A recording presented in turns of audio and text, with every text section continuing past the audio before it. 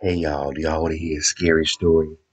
This is the story of Mary Bell, a scary tale from True Crime Case Histories. Let's check it out, y'all. And then I'm gonna give my reaction. Mary Bell. 1960s, the Scotswood area of the town of Newcastle upon Tyne, England, was a rough area that was neglected and full of derelict houses and slums. The area was referred to as Rat Alley. Many of the Hmm. buildings were being torn down to make way for newer high-rise flats. However, despite its roughness and social problems, the community felt safe and children roamed unsupervised and commonly played in the broken down homes. One of the Mm-hmm. children that roamed the area was 10-year-old Mary Bell. Mary was a well-known bully in the area that the other children were clearly afraid of. Mary's A teachers woman? took note of her as well. Though she was a smart and clever girl, she was better known for her sadistic side. One of her teachers recalled Mary putting a cigarette out on another student's cheek simply because Mm. she got a better grade than her. Even though Mary admitted doing it, nothing was done to address her actions. On Saturday, May 11th, 1968, Mary and her friend Norma Bell, no relation, picked up a small boy aged 3 and told him they were taking him to buy candy. The little boy was found later, dazed and bleeding and wandering the streets. The police were called, but again no action was taken. The very next day, the Newcastle police received a complaint from a mother that Mary had tried to strangle her daughter in a playground while Norma held the girl down. Mary look. Why they should have put her? You know, it's some people that need to be put out their misery when they're young. Because it saves the world a whole lot of grief later on. Like if people would have just saw how sick Jeffrey Dahmer was when he was picking up roadkill when he was like a kid, somebody should have offed him then, because it would have spared the lives of the people that he killed. When you see crazy kids, you can't put them in therapy. You gotta just take them out back and shoot them. Yet again, this is a complaint against a 10-year-old girl. I did not mean that. Don't go screw around and shoot. It's crazy. I gotta put this disclaimer. Don't shoot no kids. Hey y'all, don't do that. So nothing was done by the police. On May 25th, the day before Mary's 11th birthday, Mary found 4-year-old Martin Brown playing outside with his friends. She Oreo? told the boy she wanted to play a game with him and took him to one of the nearby derelict houses. She took Martin upstairs and told him that he had a sore throat and she could make it better by massaging his neck. Mary placed her hands around his throat and strangled the life out of the boy. Oh A Lord. few hours later, a construction worker found the boy's lifeless body in the building and called for help. A neighbor contacted Martin's mother, who ran to the home to find him pale and lifeless with no marks on him, just a trickle of blood coming from the corner of his mouth. When police investigated the death, they noticed there were some pills lying around the upstairs of the house. Initially, they thought that may have been the cause of death, but later it was ruled out and considered a natural death. What? They thought the boy may have died of fright because he had previously fallen down a flight of stairs. The local newspapers referred to Martin Brown as the Rat Alley Boy. In the days following Martin's death, Mary showed up at his mother's door. "I've come to see Martin," she said to his mother. Martin's mother, assuming she didn't know Martin had died, told her that Martin was dead. Hmm. Mary said, "Oh, I know that he's dead. I want to see him in his coffin." What? Martin's mother was shocked and slammed the door. As the days went by, Mary actually told family members and other kids at school that she had killed Martin Brown, but Hmm. nobody believed her. In her First of all, how is a 4-year-old playing outside by himself with no supervision? What year is this what year did it take place? How did they have a 4-year-old run around playing? Where was his mama at where she could be able to lure the boy away? You know? her school notebook, she drew a picture of Martin's body the way it was lying in the house and the bottle of pills next to his body. Mm. Next to the pills was the word tablet, and also a workman finding the body. She also wrote in the notebook, "There were crowds of people beside an old house. I asked what was the matter. There has been a boy who just lay down and died." Mm. All of this went completely unnoticed by authorities until much later. 2 days after Martin's death, there was a break-in at a nursery. Police found 4 pieces of paper with scribbles that said, "I murder so that I may come back." What? Another said, "We murder, watch out." Yet another said, "We did murder Martin Brown. Mm. Fuck off, you bitch." What? Police, however, dismissed these notes as a childish prank. Martin's death was blamed on the Rat Alley slums, and there were protesters that marched down the streets claiming that the clearance of the old buildings wasn't being done properly. Mary Bell participated in the protests on July 31st. Mary's home life was not like other children. Mary's mother, Betty Bell, was a well-known prostitute And this is a kid that's doing this. Ain't this crazy? It's like a movie. in the area with a specialty in bondage and sadomasochism. Betty would bring her clients home where Mary would witness the BDSM acts, and at What? the age of 4, Mary was forced to engage in sex acts with her clients. Oh, Lord. Betty Oh, that's what drove her ass crazy. At the age of 4, that's what drove her crazy. This is sick. had made repeated attempts to kill Mary within her first few years of life, giving her pills as sweets, then later claiming she accidentally took her sleeping pills. Other family members became suspicious when Betty claimed Mary had fallen from a window. Betty made other attempts to give Mary away to relatives, then later changing her mind and taking her back. Betty was well known for going away for weeks on end, leaving Mary alone and unsupervised. Mary's father, Billy, was no better.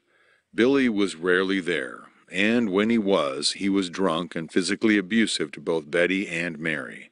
Mm. It's no wonder Mary turned out the way she did. Mm. 2 months after Martin's death, Mary struck again, this time with her friend Norma.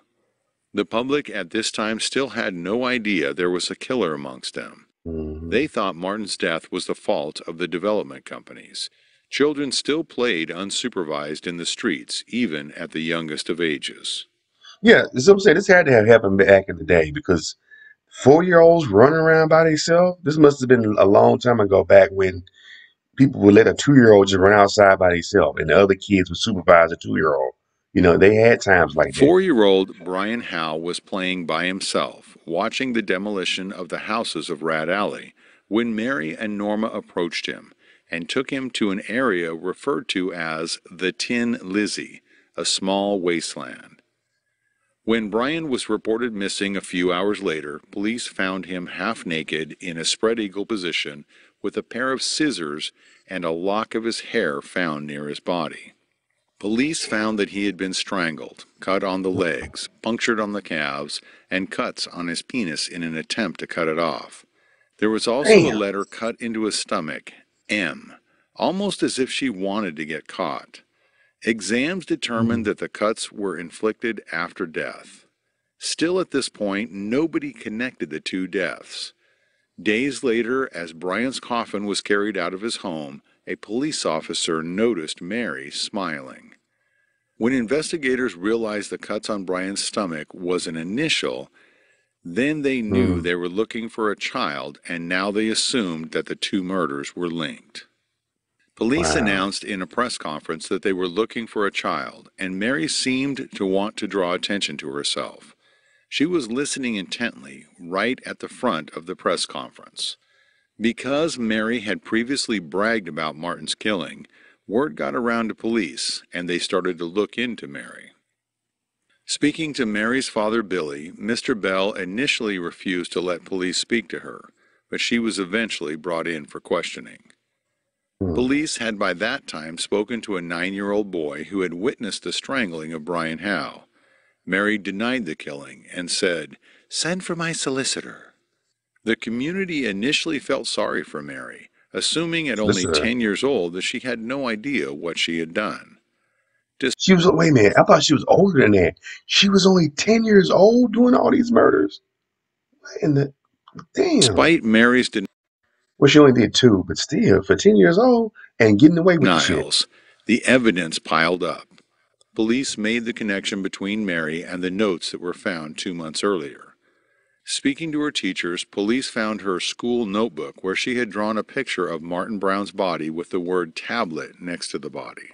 The information about the tablets, pills, found near the body had not been released to the public. They knew then Mm, that Mary was the killer. Mary's friend wow. Norma, when questioned, admitted the murder, but claimed it was all Mary. Mm, Mary Bell was standing in front of the Howe's house when the coffin was brought out. I was, of course, watching her, and it was when I saw her there that I knew I did not dare risk another day. She stood there laughing and mm, rubbing her hands. I thought, my God, I've got to bring her in. She'll do another one. Detective wow. Chief Inspector James Dobson, Newcastle Police. On August 8, 1968, Mary was charged with murder. Oh, this happened in the 60s. Oh, see what I'm saying? This happened back in the, people would let their 2 year olds go outside and play unsupervised. Detectives were stunned by Mary's intelligence level. She was clearly cunning despite her age, denying accusations and seemingly anticipating the questions before they were asked. The local police were as disturbed as anyone over the arrests. They had never encountered offenders of such a young age. During the Man, trial, Mary was nonchalant, as if she had no idea what she was accused of, dancing near her seat and turning around during proceedings, asking for candy. Normally in England, the mm, accused will sit alone in a box. However, because of the extraordinary circumstance of having such a young defendant, the judge allowed the lawyers to sit with their client. The trial mm. lasted 9 days, in which Mary and Norma were allowed to state their case. The prosecutor, Rudolph Lyons, started the proceedings by linking the two murders, suggesting that Brian and Martin's murders were done by the same people. Handwriting experts were brought in to analyze the confessional notes found in the nursery and the drawings from Mary's school notebooks. The jury was then told of how Mary and Norma morbidly taunted the victims' families by asking to see bodies. Forensic Wow. evidence was also presented in the form of gray fibers from Mary's wool dress that was Her little ass was a little demon. She was a little demon, dude. Dude, it sounded like a grown, and to be that smart at 10, to be able to conceal that, not tell her mom, but you know what I'm saying? The man, and then to go in like the ruthlessness to want to see the body after. discovered on the bodies of both victims. Maroon fibers from Norma's skirt were also found around Brian's shoes. Hmm. The prosecution presented a strong case against both girls. As the trial moved along, it became clear that Mary was a dominant figure between the two girls, and Norma was simply a follower. Norma was clearly overwhelmed by the trial, and observers took pity upon her, while Mary would give quick and witty remarks as if she hadn't a care in the world. Wow. Prosecutors also called on psychiatrists who examined Mary and testified that she suffered from psychopathic personality disorder, She's a little demon, demonstrated a lack of empathy, and was liable to act on impulse. The hmm. jury deliberated for 5 hours and AKA she was a little demon. returned with their verdict. Norma was considered simple-minded and was acquitted of the charge of manslaughter. Mary was found not guilty of murder, but found guilty of manslaughter and was sentenced to lifetime detention. What? The jury and trial observers heard nothing of Mary's home life and how that may have affected her actions. Because of Mary's young age, authorities wanted to attempt to rehabilitate her rather than punish her, believing that Mary didn't truly understand what she had done. She was too young to go to a mental hospital, so Mary was assigned to a secure school where she could be given constant attention. The people of Newcastle agreed and felt sympathy for Mary because of her young age and upbringing, despite her horrible crimes. Damn. Mary spent 12 years in detention. She spent 6 years in Red Bank Juvenile Institution, where she was the only girl with 22 boys. Oh, During her time there, she continued to blame others for her crimes, never admitting her own offenses. Mary's mother Betty visited her in school, but Mary eventually blamed her for the crimes, writing her the following letter. Please, ma'am, put my tiny mind at ease. Tell the judge and jury on your knees. They will listen to your cry of please. The guilty one is you, not me. I am sorry it has to be this way. We'll both cry and you will ass is go crazy. away. Tell them you are guilty, please. So then, ma'am, I'll be free. Your daughter, May. Betty Bell gave a TV interview years later, clearly broken and suffering from drug and alcohol addiction. In Mm, 1980, at the age of 23, Mary was released and given a new identity. She had a daughter while she was in captivity, and the media eventually tracked her daughter down, who knew nothing of Mary's crimes until she was told. wow. In 2003, Mary and her daughter won a case in the High Court, which then gave them both anonymity for life.